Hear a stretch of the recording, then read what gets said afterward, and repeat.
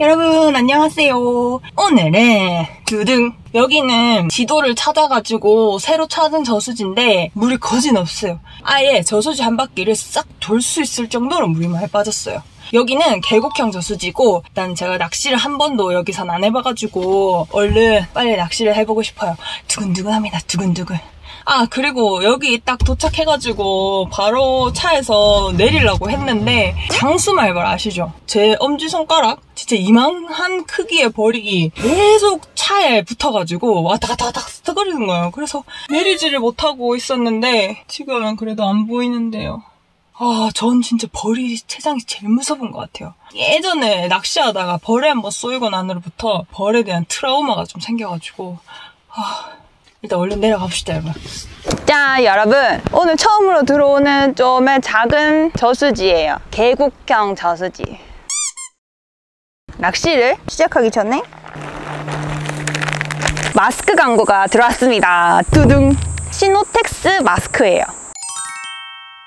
제가 마스크를 소개해드리기 전에 이 마스크가 진짜로 좋은지 편한지 제가 한번 껴보고 소개해드리려고 이거를 한 주 동안 직접 착용해본 결과 일단 일반 마스크보다 숨쉬기가 훨씬 편했어요. 그리고 귀 부분이 이렇게 넓고 얇게 돼 있어가지고 이렇게 엄청 얇아요. 잘 늘어나고. 일반 마스크들은 귀 부분이 끈처럼 이렇게 돼 있잖아요. 그래가지고 장시간 착용하면 요 자 부분이 요 귀 요 부분이 좀 아팠었거든요. 근데 요거는 제가 직접 써보니까 귀가 안 아팠어요. 그래서 되게 좋았어요. 그리고 또 마스크를 장시간 착용하면 마스크 착용한 부분이 피부 트러블이 올라오잖아요. 쓰앵님들도 공감하시죠? 저도 그랬거든요. 근데 이 마스크는 장시간 착용해도 피부 트러블이 거의 없더라고요. 희한해가지고 홈페이지를 들어가서 찾아보니까 독일 피부과학 연구소에서 최고 등급인 엑셀런트 등급을 받았다고 하더라고요. 엑셀런트. 그리고 직접 써보고 후기를 남겨주신 분들의 글을 보니까 저랑 비슷하게 느끼신 부분들이 많더라고요. 이런 편한 부분들. 제가 가장 마음에 들었던 점은 이 마스크가 자외선 차단 기능이 된다는 거예요. 자외선 차단 99%입니다. 제가 이 마스크를 직접 한 주 정도 계속 써봤다고 했잖아요. 집 앞이나 이렇게 가까운데 잠깐 나갔다 올 때 깜빡하고 선크림을 안 바를 때가 좀 종종 있는데 그럴 때 이렇게 마스크를 하고 가면 선크림 안 발라도 이 마스크가 자외선 차단이 되니까 그럴 때 되게 유용하더라고요. 오늘은 햇빛이 막 쨍쨍하지는 않지만은 여러분들 아시죠? 이럴 때 자외선이 더 심하다는 거. 이래 약간 꾸무리하이 햇빛이 있는 듯 없는 듯 구름이 이렇게 있을 때 자외선 지수가 더 높잖아요. 이럴 때 아무래도 선크림은 발랐지만은 한 번 더 차단을 시켜주니까 좋을 것 같더라고요. 그래서 오늘 이 마스크를 착용하고 낚시를 해보려고 합니다.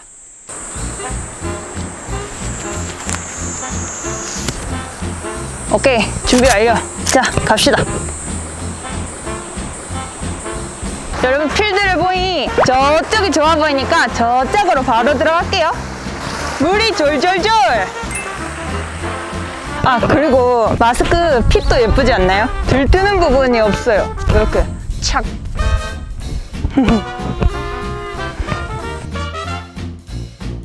돌 옆에 딱 요런데 베스들이 숨어있기 좋겠죠. 요런데 잘 기억을 해놔야겠어. 자 여러분 오늘 태클입니다. M대에는 미노우를 준비했고요. MH대에는 프리리그를 준비해 놨어요. 시작은 미노우로 해보려고 합니다.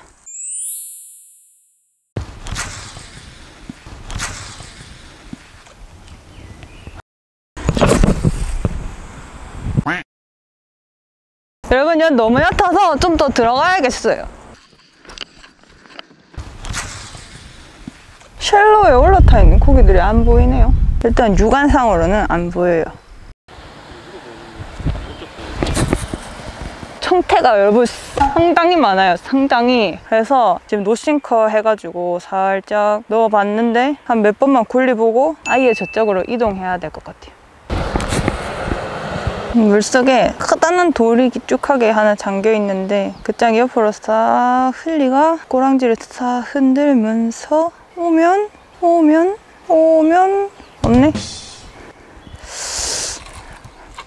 하류 쪽으로 내려오니까 여기는 수심도 꽤 깊고 청태도 안 보여요. 그래서 여기서 하는 게 나을 것 같아요. 프리리그 한번 사용해 보도록 하겠습니다.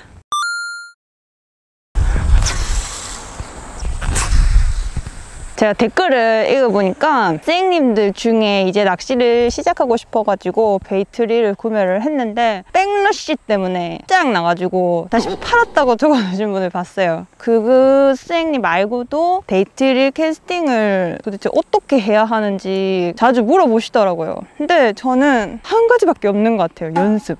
제가 처음에 낚시를 시작했을 때는 베이트릴을 사용하지 않았고 스피닝릴을 사용했었어요. 근데 뭐 사람마다 다르겠지만 스피닝릴이 아무래도 캐스팅을 할 때 좀 더 수월한 부분은 있어요. 그래서 스피닝릴로 낚시를 하다가 베스뽕을 맞고 장비를 이제 나도 베이트릴을 써보고 싶다 그래가지고 베이트릴을 구입을 했었었는데 처음에는 이거 사람이 쓰는 거 맞나 싶더라니까요. 던지면 뺑나고 던지면 뺑나고 뭐 낚시 가가지고 백 푸는 거 하다가 그냥 집에 오고 그랬었어요. 저도 집에 가면서 이거 진짜 내가 이거를 던질 수 있을까? 막 그런 생각을 했었던 게 아직도 기억이 나거든요. 그래도 계속 던졌어요. 필드 나와가지고 낚시 안 하고 캐스팅만 주구장창 했었어요. 그때는. 여기 옆에 보면 돌리는 거 있잖아요. 동그랗게 생긴 거. 동그랗게 보이는 요게 브레이크인데 브레이크가 두 개 있어요. 오른쪽 하나, 왼쪽 하나 이렇게 두 개 있는데 오른쪽에 있는 이 마그네틱 브레이크라고 하는 이 브레이크를 보면 맨 왼쪽에 맥스로 꽉 잠가주시고 백이 그나마 덜 나요. 원래는 내 엄지로 서밍을 해야 되는 거를 얘네들이 잡아가지고 도와주기 때문에 서밍을 잘 못해도 처음에는 백이 덜 나거든요. 처음에는 꽉 잠가서 캐스팅을 하다가 괜찮은 것 같다 그러면 브레이크를 조금씩 풀어주시면서 엄지로 서밍을 해주면서 비거리를 조금씩 늘어가면서 연습하시면 조금씩 좀 나아지는데 하다가 어느 순간 보면 자연스럽게 그냥 돼요. 그러니까 이거는 연습밖에 답이 없어요. 내 감각이 이거를 느껴야 돼요. 온리 연습. 그렇습니다. 고기는 왜 안 나오냐. 자, 여러분 이번에는 웜을 바꿨어요. 호구웜 사용하다가 스트레이트 웜으로 바꿔서 해볼게요.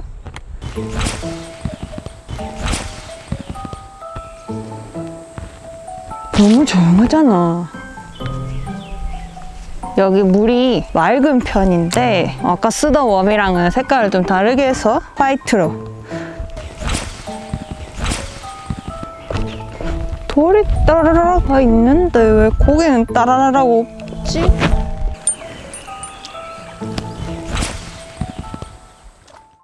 여러분 날씨가 또 꾸물이하게 비 올 것 같아요. 곧 장마가 시작된다고 하던데 이번 장마는 꽤 장기간 간다고 하더라고요. 아! 그리고 이 마스크가 아쿠아 기능이 있어서 비에 젖어도 마스크의 기능을 그대로 쭉 유지한다고 해요. 비 올 때 마스크 써도 걱정 없겠어요.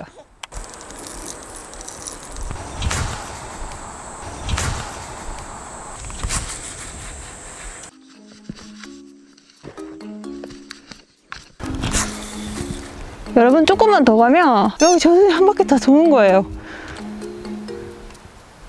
고기가 왜 안 나오는지 생각을 해보니까 일단 지금 저쪽에 계속 물을 빼고 있는 상태예요. 그리고 두 번째, 장마 시작 직전, 그리고 지금도 빗방울이 좀 떨어지고 있는데 이렇게 비가 오면 저기압이 되잖아요. 그래서 고기들이 지금 반응을 안 할 수 있다는 거. 고로 지금 상황은 고기 잡기 아주 힘든 상황이라는 거. 근데 이런 날은 여보 새우든 눈말 달린 거든 뭐라도 한 마리 나와주면 자 성공이라는 거예요.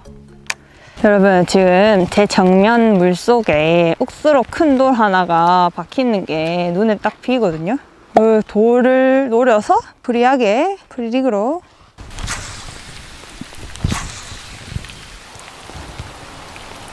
오 마이 갓, 비 너무 많이 오는데? 저는 괜찮은데 카메라가 안 괜찮겠는데요 여러분? 일단 카메라 비 좀 피해야겠어요. 여러분 아까는 그만큼 설렘 두근두근 해가지고 들어갔는데 두근두근은 개뿔. 저수지 한 바퀴 다 돌았는데 입질도 못 받았어요. 야 거기 있는 거 맞나? 비는 이제 좀 멈췄는데 어디로 가야 할지 또 멘붕입니다. 이제 곧 장마가 시작될락 하니까 아마 저기압 영향 때문에 고기들도 지금 저기압인가 봐요. 어디를 가야 할까요?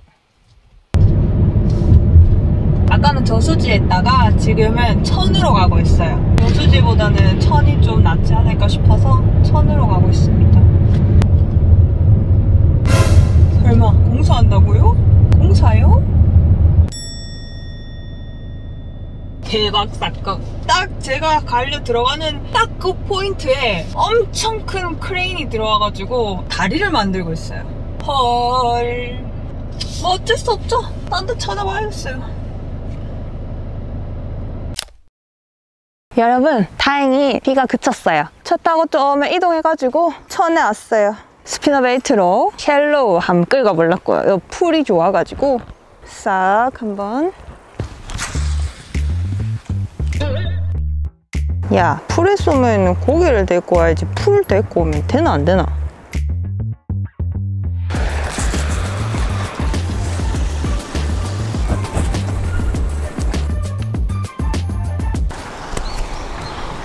이제 해도 들어갔고 사람도 아무도 없으니까 마스크는 잠깐 집어넣고. 아이 참, 이제 슬슬 저녁 피딩이 오고 있는데요.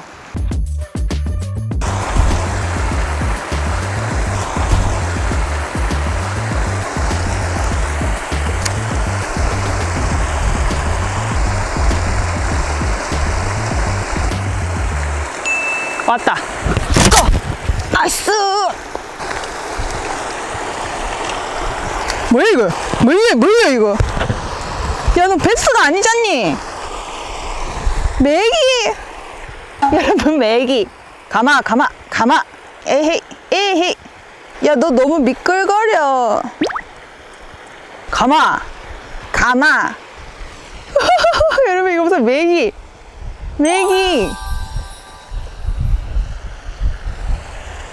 메기가 있었네. 귀엽다, 그쵸? 저번에 잡은 녀석보다는 엄청 애기 맥인 것 같아요. 이마에 꽃피 붙네. 에이! 오늘 메기로 갑시다. 베스 말고 메기로. 여기에 새물이 칼칼칼 나오고 있잖아요. 그래가지고 섀도움을 싹 던져가 어차피 제가 별다른 액션을 주지 않아도 물이 흐르기 때문에 얘가 막 꼬리를 막 물속에서 흔들고 있을 거란 말이죠. 입질이 톡톡 오더니 베스인 줄 알았는데 메기였어요. 새끼 메기. 큰 메기는 없나?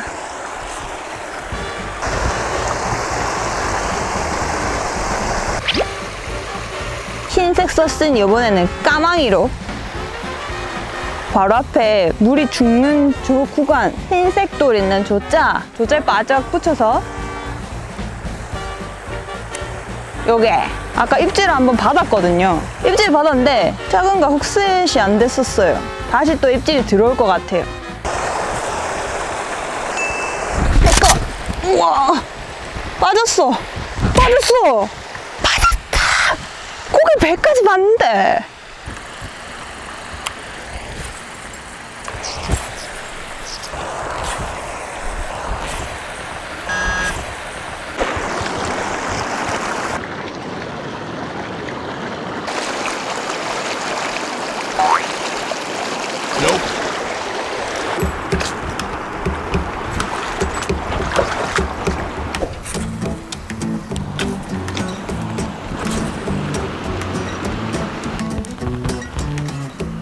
여러분, 브라우징을 치기 위해서 웜을 좀 더 큰 사이즈로 바꿨어요. 여기는 왜냐하면 전체적으로 수심이 얕거든요. 그리고 지금 물살이 흐르기 때문에 연결심도 좀 떨어질 거고. 한번 끄고보려고요.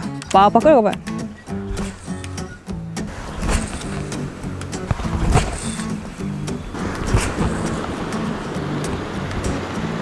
여러분, 섀도움 지지 안 나와요. 이번에는 스틱 베이트입니다.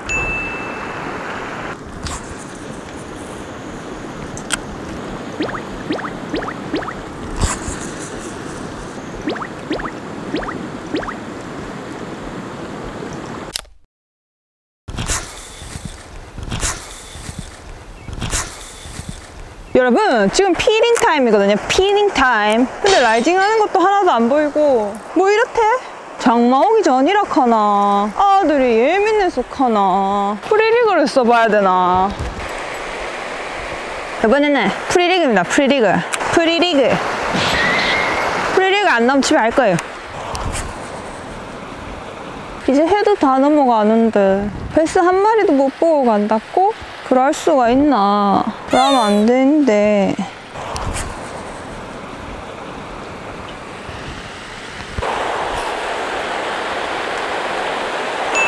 맞지? 맞지?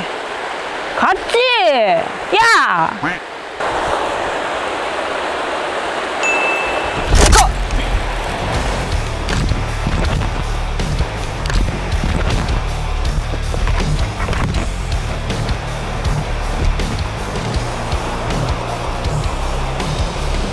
뭐야 이거?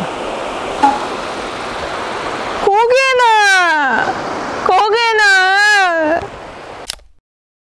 여러분 여기 고기 있어요. 제가 2번이나 입질을 받았거든요. 부유물이 많아서 노싱커로 바꿔가지고 진짜 마지막 너희들 딱 기다려라. 내가 어두우면 좀 잘 안 비긴 한데 손끝 감각으로 찾아야 되겠다.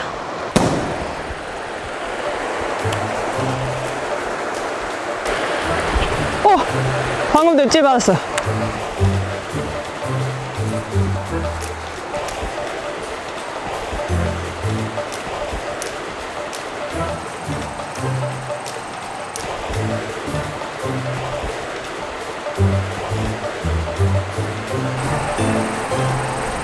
아 진짜. 오씨. 에이씨. 오늘 8시간 동안 낚시를 했는데 뭐 이런 날도 있고 저런 날도 있고 그렇지 않겠습니까 쓰앵님들. 좋아서 입질 받는 거는 아무래도 블루길인 것 같아요. 아이 참. 아휴 쓰앵님들 다음번에는 짠발이라도 많이 보여드릴게요. 열심히 해서. 그럼 오늘은 여기까지 하도록 하겠습니다. 오늘도 영상 봐주셔서 너무너무 감사드리고요. 쓰앵님들 퇴근하겠습니다. 퇴근! 안녕! 난 밥 먹으러 가요.